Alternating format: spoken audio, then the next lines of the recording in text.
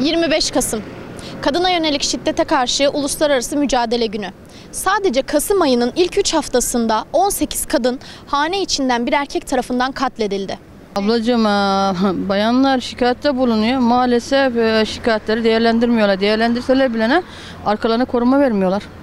Ne yapılması lazım peki sizce? Daha çok önem verilmesi lazım. İyi düşünmüyoruz. Kadınları korumamız lazım.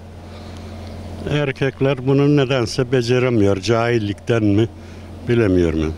Peki ne yapılması lazım bunun önlenmesi için? Valla devlet ve millet olarak yardımcı olmamız lazım. Gereken kanunları koymak lazım. Karılar dövüp orayı kapıyı bırakıvıyorlar. Neden sizce? Zamanında ben de öyle ettiler. Hindi çok şükür boşandım, kurtuldum. Hayırlı olsun.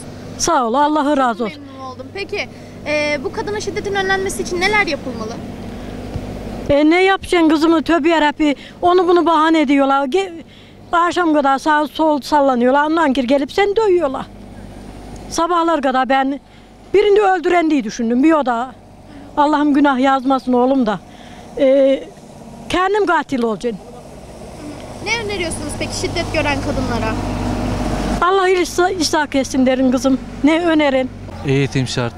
Yani ilkokuldan bu yana bir insanın eğitimi olmalı. Mesela Amerika'yla bazı ülkelerin, Azerbaycan neden müzik konusunda çok iyi biliyor musun?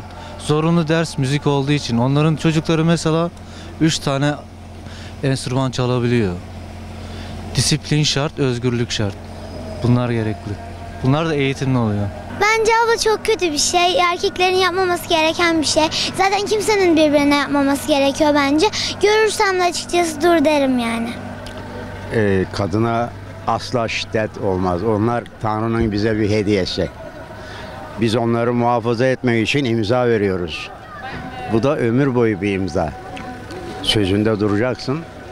Adam gibi adam olup sahip çıkacaksın, koruyacaksın ve saygı göreceksin. Saygı verirseniz saygı görürsünüz. Peki kadına şiddetin önlenmesi için sizce ne yapılmalı? Derhal bir kanun çıkarılmalı.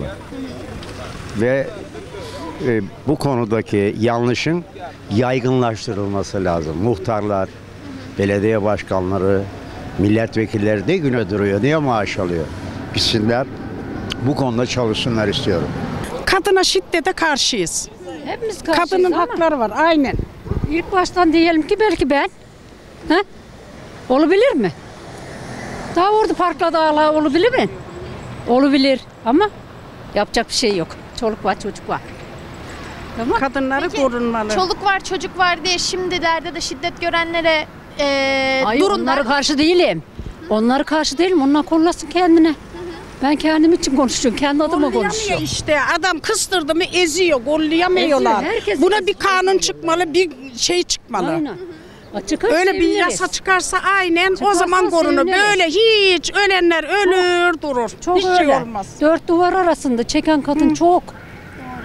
Çok haklısınız. Ha. Çok teşekkür ederim. Ben de Hadi iyi teşekkür yayınlar. ederim.